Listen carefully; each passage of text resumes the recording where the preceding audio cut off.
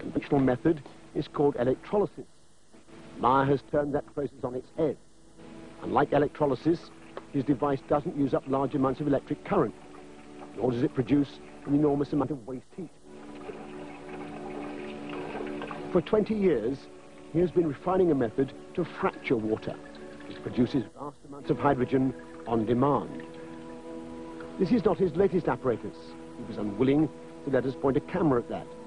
This is the simple device he used to convince a reluctant patent office that his revolutionary concept actually works.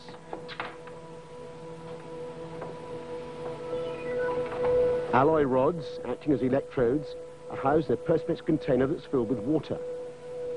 Normal mains voltage is fed in through a transformer, but critically, there is virtually no current consumed, less than ½ amp.